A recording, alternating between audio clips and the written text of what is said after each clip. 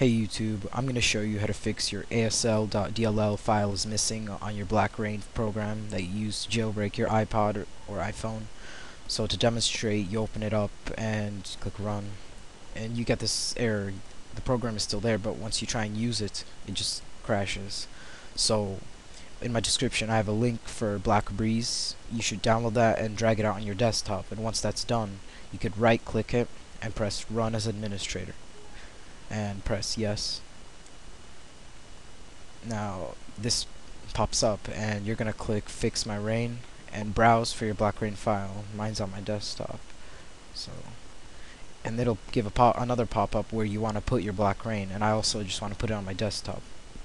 And BlackRa1n has been fixed. Alright, and close that program out, and here's the fixed file.